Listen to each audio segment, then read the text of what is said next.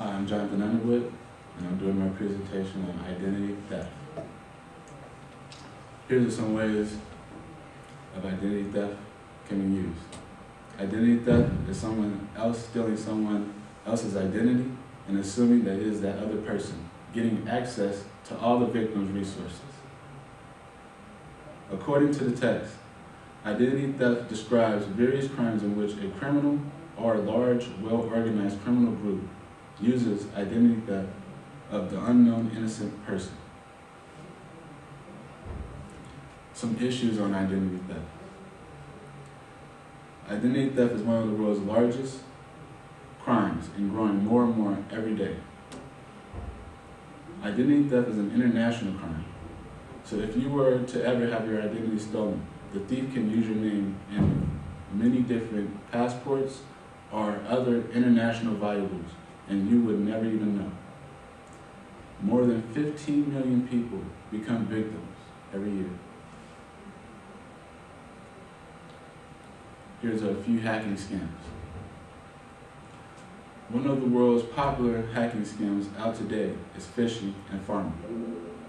These two scams are most used by thieves around the world today. Phishing scam. Warn that there has been a high breach in security of your bank or PayPal. And that's for farming scam. Ways to lure people onto fake websites where the thieves could collect personal data.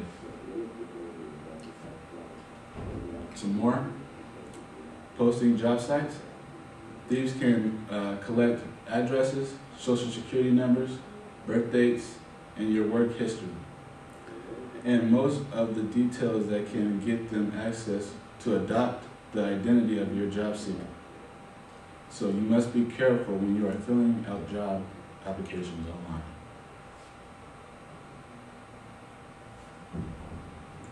Identity theft use. Thieves can buy very expensive merchandise and put them all on your credit card, causing you to have very bad credit. When your identity is stolen, they have access to your social security number, and they can change your name overnight without you having a clue. Most people find out years later that their identity has been stolen, and victims can be charged millions of dollars on their credit due to identity theft.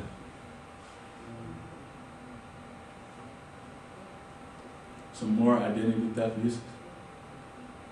Thieves can get information by using your bank information or PayPal account. If you need to respond to your bank to determine whether someone else is misusing your account or not. The thieves. Thieves cannot literally become you. It's nearly impossible to do.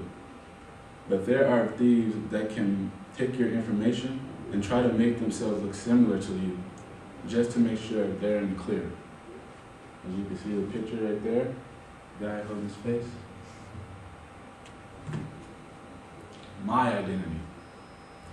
My identity was stolen and is still under investigation today. Almost 2 years ago, my father had tried to claim me on his income tax, and it showed that my identity was taken. Somebody is making thousands of dollars by using my name and claiming me as their child. More about my identity. Having my identity stolen really opened my eyes to the word identity theft. I had no clue how someone was able to get my identity. There was nobody else that would even know my social security number but my parents.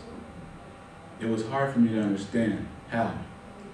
But I looked online and it showed millions of cases on identity theft and a long list on how your identity can be stolen. Some more about my identity. In order for someone to claim me on their income tax, they must have these things: my social security number, access to my birth certificate, and must know my father and mother's maiden name and date of birth. Someone out there knows my whole life, and I have no clue who it may be, which is very scary. Here are some ways to keep safe.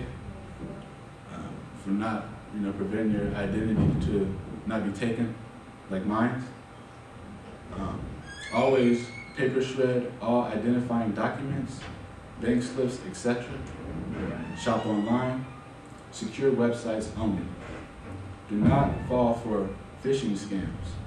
Always know that your telephone scams can get you as well. Beware.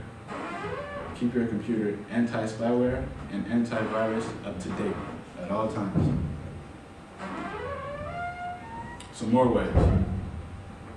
Ways you can check your credit reports at your bank or online a couple times a week. Secure your most important documents. Always beware of your social security number at all times. Be careful with your mail.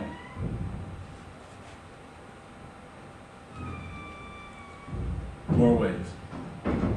Most people focus on criminal groups who use hacking and other means to commit identity theft. But your family members and your close friends can be responsible for a percentage of identity theft.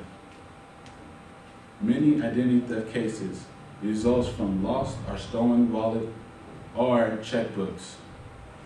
Just be careful about where you put your things at all times, especially your wallet or your checkbook.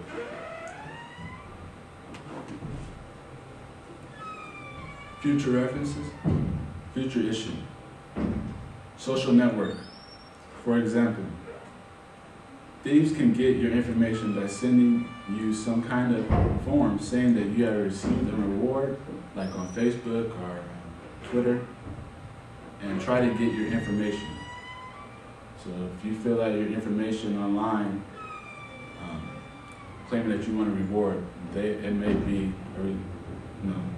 a result of identity theft. Your identity may be stolen.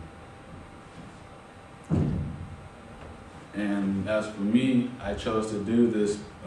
I chose to do identity theft because obviously my identity has been stolen, and I feel like there's a need to share to everybody that identity theft is real, and that anybody's identity can be stolen at any time.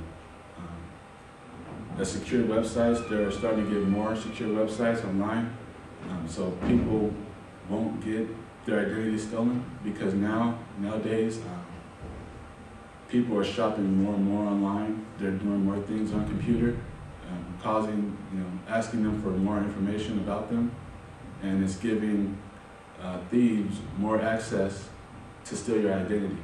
So you just make sure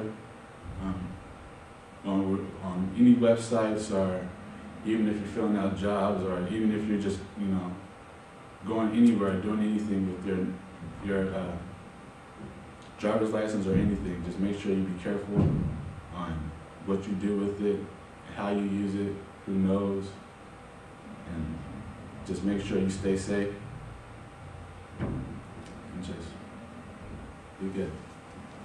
Thank you. I'm Jonathan Underwood.